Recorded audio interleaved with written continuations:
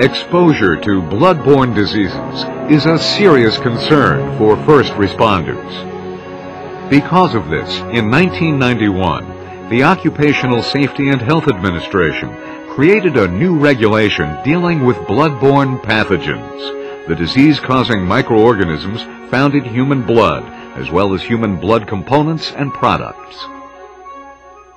While there are a number of bloodborne pathogens, those causing hepatitis B, hepatitis C, and the human immunodeficiency virus pose the greatest threat.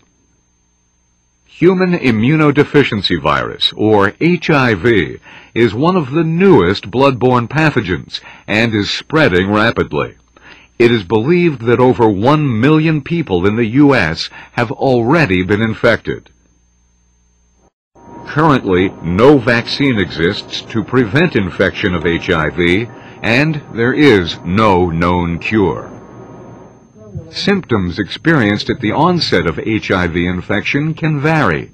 They include weakness, fever, sore throat, nausea, headaches, diarrhea, and other flu-like symptoms.